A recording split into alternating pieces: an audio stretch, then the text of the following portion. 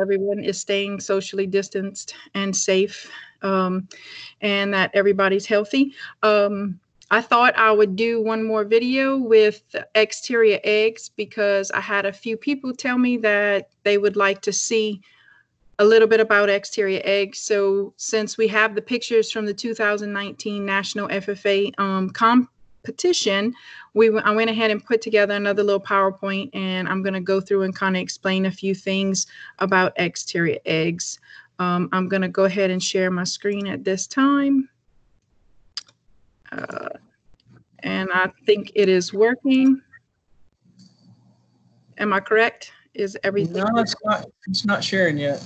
Okay, hang on. I might have not pressed the right button. Yeah. With the arrow. You gotta. Yeah, well. Entire screen, yes. Dismiss. Is it? There it goes. Okay, I got it now. All right. And this is, there we go. All right, good deal. So this is the exterior egg factors. And since our contest since last year, we decided to adopt the national FFA format for exterior eggs, whereas at one point we only just determined quality grades. Now we actually have the written factors involved, which I think is a good idea from the standpoint of it makes it a little more what you'd call that higher order thinking. So that way students have the opportunity to explain, and they're not just guessing right, they have to tell you what's right. And so I think that's important and where we kind of move into in education. So I thought this was actually a good addition. What I did first was gave you again, the resources, the same manual that we use for Ready to Cook and the placing class and stuff, it has everything, this poultry science manual. And like I said, it's like $70. You can get one and it's pretty easy to copy. So that's kind of what I do. I copy most of what's important, except for the kids that go to nationals. Those kids, I actually get them a copy of the book because I need them to study everything, all the material in the book, because that's where the national test comes from. This is a link to the website. Also, the egg grading manual. I use this a little bit, but I actually used it to contact egg grading. And I'll talk about that when I do interior eggs, because you might want to contact them if you don't have the card for interior egg grading, but I'll talk about that later. This is the Scantron, which I put up a picture of it just so you could kind of see. I do this for my students so they can see it. I think it makes it just a little easier. In the first few times that we actually judge exterior eggs, I make them do this first, and we go through it. So checked, dented, checked, and leaker. I explain those and tell them that it's a no grade and make them highlight it in different colors. That way they can see the difference as they go through and they score 10 eggs. Slight to moderate stain is going to be a B. Prominent stain, adhering dirt for materials, no grade. 7 through 11, they're all B's. And then 12 is no defect, which is going to be a AA or an A. So I like to do this because it gives them a visual on what they're looking for. So probably the first 3 or 4 times we practice, I'm going to use this for my students. And like we will actually go through. That way they get to learn, you know, they might be able to see that it's dented, checked, or slight moderate stain, but if they don't remember what quality grade that gives it, then it does them no good.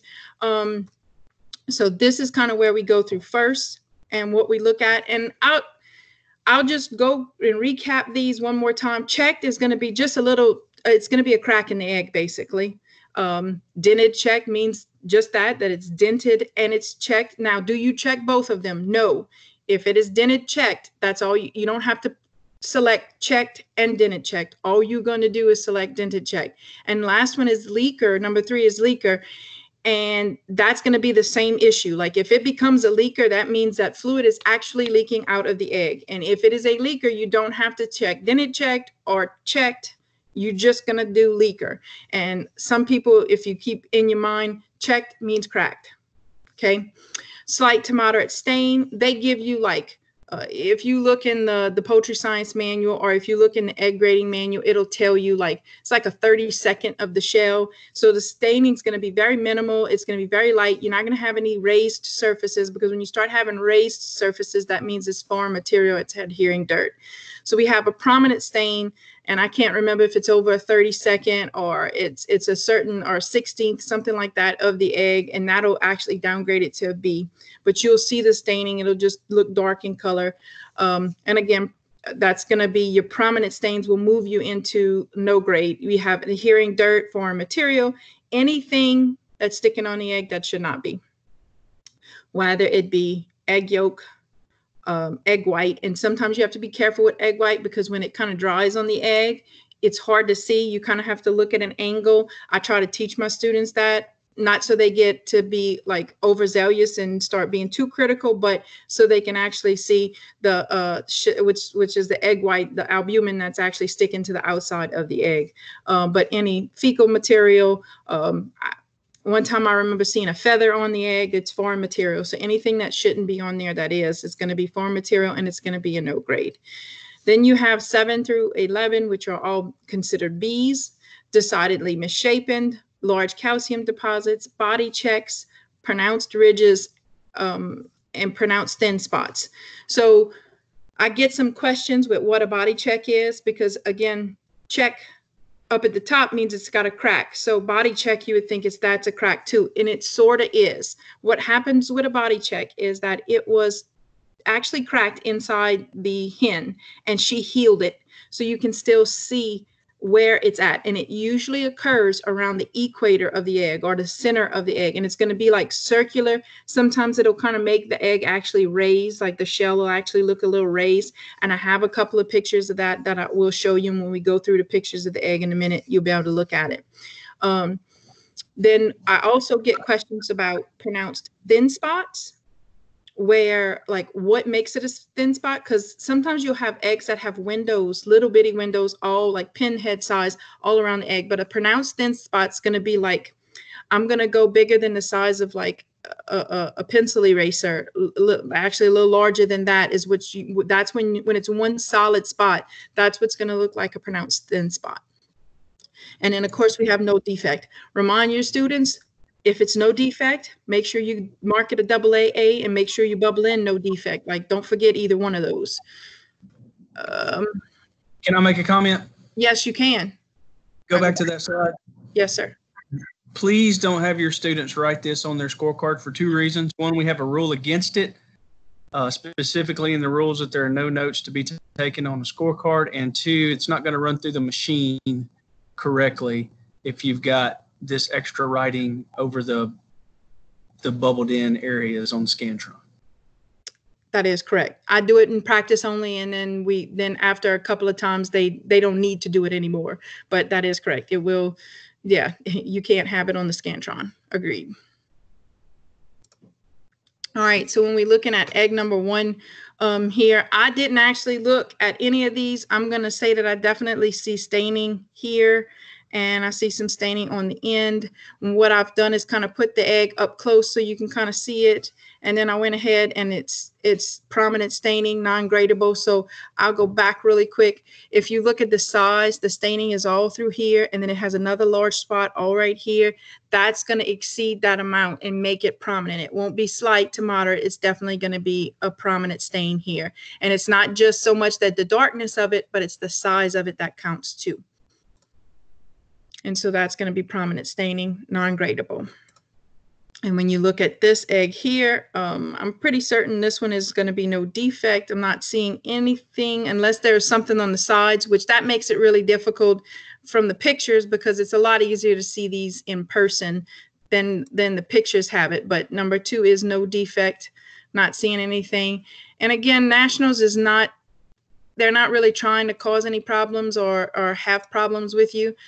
This is another thing at Nationals you will see. A lot of times they do have a brown egg, and they'll have 1 or 2 in the contest. Sometimes there's nothing wrong with it. Sometimes there's just as much wrong with it as anything else. When I look at it, I'm pretty sure that this is no defect. Yeah, there it is.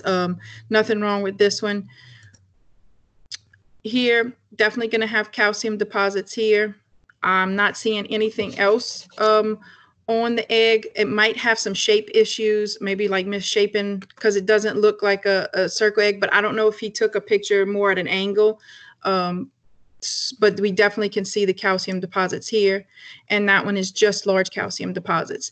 And I've been asked a number of times, how many defects will we have? A maximum on the defects is going to be 3. Like, you're not going to really have any more from a point standpoint. You're not going to have any more than 3 points to, like, 3 things wrong for the points for the egg. But it's usually, sometimes they'll have 1, but then sometimes they can have 2 to 3. And I was also asked, whichever one makes it the lowest grade. So, like, for instance, if it was adhering dirt and foreign material, it would automatically be a no grade. But if it had large calcium deposits, you would still mark that as well. So you're going to mark any defects that it has, but the one that's the worst, that downgrades it the most, that's what the grade of the egg would be. Pretty certain this is probably going to be some ridges. This might be some foreign material, definitely a calcium spot right here. So this one, it definitely has 2 to 3 things wrong. Okay, so it says large calcium deposits. This might not be a spot, then that might be my computer. Decidedly misshapen and pronounced ridges. I can't see the misshape in this particular egg, but I bet when you turn to an angle, you can see where it's either flat or it's kind of crooked. I was always taught that, like, if it's got the large end and a smaller end and it still looks like an egg, it's still an egg. But again, if you're not seeing both from the side or from an angle, it makes it a little difficult to see. But you can definitely see the ridges in here, and you can see the calcium deposits. But all of it's still keeping it a B egg. Here's no defect. You see one little mark here. This is a cage mark, but again, that would be considered probably not enough even to make it a slight stain. So it's going to stay an A, no defect. This is going to have these ridges. You can see them all here. Right here, you have foreign material, which would make it no grade. So you're going to mark those.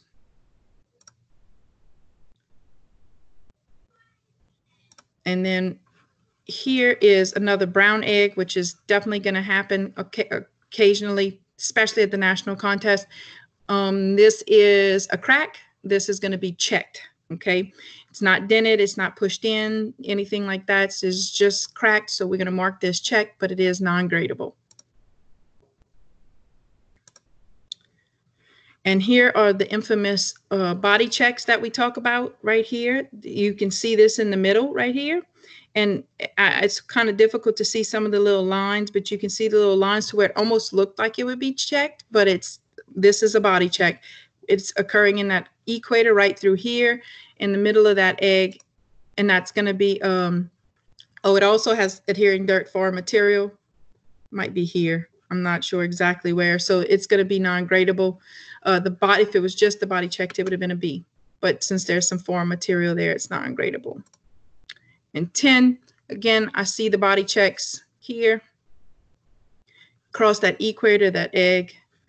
And then that is going to make it a B. And that's the only issue with that one. So if you look back at these, most of these eggs basically just had 1 to 2 issues. We had one of them that had 3. So at any time, they can have a few issues with the eggs. I also, just for you to see, I had taken it for my students. I had done this. I put it on a Word document. But just looking at what sometimes body checks will do, they can sometimes cause the cracks here. And you see sometimes this will make a little bubble, like or a little bump in the shell. Now, you wouldn't call this misshapen because the body check is causing that. So that's just like ridges. Sometimes people want to mark ridges as misshapen, but if the ridges is not causing the is causing it to be misshapen, then it's just ridges. It's not misshapen. And then just from a candling aspect, this is kind of what the body check actually looks like. Notice how it's around the equator of that egg. So again, if you have any questions about it, this is where our material all comes from. Again, when you practice looking at this, make sure you use this Scantron when you practice with your students. And like Dr. Smith says, don't mark on it. If you have any questions, feel free to contact me. I'll be more than happy to answer any questions about it. All right.